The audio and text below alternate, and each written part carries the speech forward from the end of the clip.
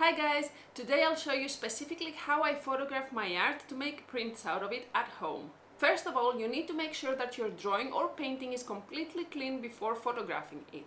Take some time to take a very close look at it to make sure that there is no dust or pet hair or anything else on top of the surface. Once you're certain that it is completely clean, you need to stabilize it somewhere so that it doesn't shake or move at all while photographing it.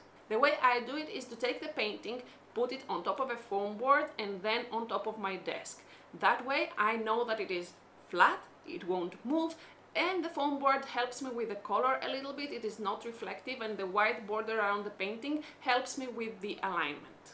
I use an arm like the one you see in the video to hold my phone on top of the painting or the drawing. You can do the same with a camera if you have one, or with your phone the same way I do it. I will explain the details about the phone later because not any phone will do for that purpose. You need to have a high quality camera on your phone so that the quality of the print is good as well. Now, the alignment of the camera with your artwork is crucial here. You need to make sure that there is no distortion of your image, that both surfaces are completely aligned with each other, and of course the sides are completely aligned with the sides of the image that your camera will give you. It sounds easier than it actually is to find the right balance, but with practice and time it gets easier, I promise. Next thing to consider is the lighting of your painting or drawing. I do it inside. I have two huge lights, one on each side of my artwork. You can see here that one of the lights is literally outside of the room in the hall because I need to keep my distance so that the light is diffused and it is equally distributed on top of my artwork. I don't want certain areas to be lighter than others just because of the lighting. I need to make sure that the lighting is even and it shows my artwork exactly how it is in real life. Shooting like that and knowing exactly where to place my lights every single time and keeping the circumstances the same helps me with editing later on. If you do it over and over again, you know what you need to adjust every single time because the circumstances are the same, so the slight differences between the photo and drawing will be the same. So I don't really think too much every time with the editing, just because I know exactly what will look slightly different in the photo than in the artwork itself. Now, as I said earlier, I have a high quality camera on my phone which I bought exactly for this reason. So you may need to get a camera or a better phone in order to do this properly. I make sure that my camera is set at 20 megapixels and I shoot in RAW format, which I think is pretty much necessary to create good quality prints. RAW format means that you get the top quality image of your artwork and there are no filters attached to it. You get exactly what you see and then you can edit it according to the differences from your artwork.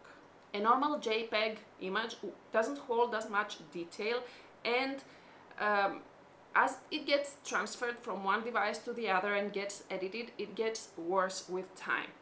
Now, I'm not an expert on this stuff, but I've read a lot and that's what I've learned from experts, so I'm just transferring the knowledge.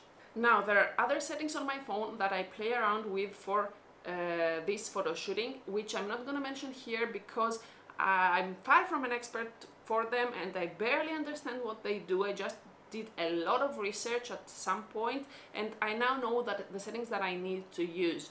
If you have any settings that you can change on your camera, just Google search them, find specifically the terms and see what will suit you best. Just play around with them and see with what settings you get the best results for your prints. Now, a couple of things to consider for sure is, first of all, the focus. Obviously, you need to make sure that your camera is properly focused on your artwork and gets all the detail possible. And then, I personally use a 10-second timer on my phone so that the shake from my finger on the phone doesn't transfer on the photo. It has 10 seconds to cool down, stabilize itself, and then shoot the photograph. I think you can do it remotely too with some device, but I don't have one, so I use a 10-second timer to let the phone stabilize, cool down, and get a nice sharp photo of my artwork. One trick to up the quality of your image if you don't have a very high quality camera is to take multiple photos of your artwork and then stitch them together in a program like Photoshop or any other program that makes the same thing. You can slice your artwork in four, for example, take 4 different images, one for each corner of your artwork, and then stitch them together in one big file. That way you get 4 times the quality that you would get if you photographed your artwork with just one photo. It's just a little trick that you can use. Other artists do the same with scanning their artwork if it is big and it can't fit in the scanner, so it's definitely doable. It will take some extra time, but it will give you very good quality image to print from. Lastly, make sure that during the countdown you stay away from the artwork, the lights and everything else, so that you don't affect the lighting, the color, you don't put any accidental shade on top of your artwork, and the color of the surroundings reflect a little bit on the artwork, so keep your clothes and yourself away from the artwork while the photograph is taken. I think that's all I can mention without getting into territories that I don't know enough about to feel comfortable sharing with you. I'm sorry that I didn't get into the details of my phone settings because of that. I just don't want to give you information that are false. I prefer giving you less information and making sure that they are correct, instead of saying things that I don't really understand myself and getting you in trouble together with me. I hope this video was useful to you either way, and if you need anything else or any other details I could share with you, please let me know in the comments below. If you did like this video, please leave it a thumbs up before you go so that others know that it was useful and that they should watch it too. Consider subscribing to my channel for more videos like this and for more art videos. I'm uploading twice per week now. If you'd like to further support this channel, you could share this video with other artists that you think might find it useful, and there's a Ko-fi link in the description below for those of you who would like to take it a step even further. I hope to see you on the next one. Until then, be safe, be happy, and keep going for your dreams. Bye!